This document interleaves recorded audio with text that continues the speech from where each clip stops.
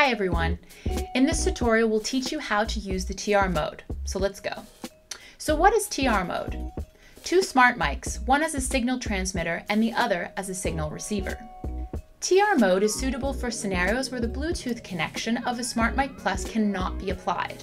For example, if you are using a DSLR, you can only use TR mode because the DSLR does not support Bluetooth. Additionally, some live streaming applications are not compatible with SmartMike Plus's Bluetooth. Hence, we will need to use TR mode. To set up TR mode, first turn off the Bluetooth of all nearby devices. Hold the power key for 10 seconds until the indicator light starts flashing red and green. Start the second SmartMike normally. Once successfully paired, the two SmartMike indicator lights will breathe in blue and green respectively. After setting TR mode successfully, if you want to connect to a camera, you will need to use this TRS cable. One end is plugged into the SmartMike Plus and the other end is plugged into the 3.5mm mic port of the camera. To connect to a mobile phone, you need to use the TRRS cable. Plug one end into the SmartMike Plus and the other end into the mobile phone. There are two things to note for TR mode.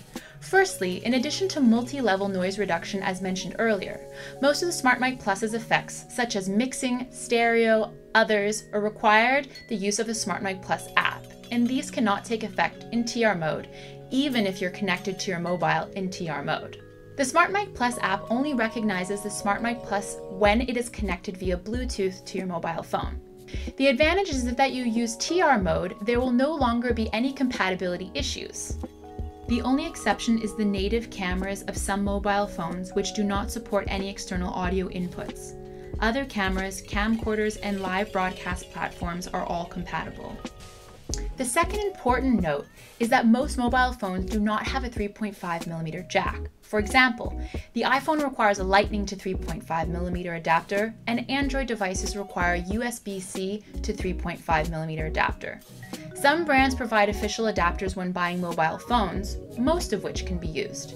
But if you want to buy a third-party adapter, you must pay attention. This adapter must support calls. There are many adapters on the market that only support listening to songs. That is, it only supports sound output from your mobile phone, but not the input of external sounds, and these adapters cannot be used. Please pay close attention when buying a third-party adapter. Now you know how to TR mode on the smartphone app. If you have any other questions, feel free to contact support@SABINETEK.com. Thanks for watching.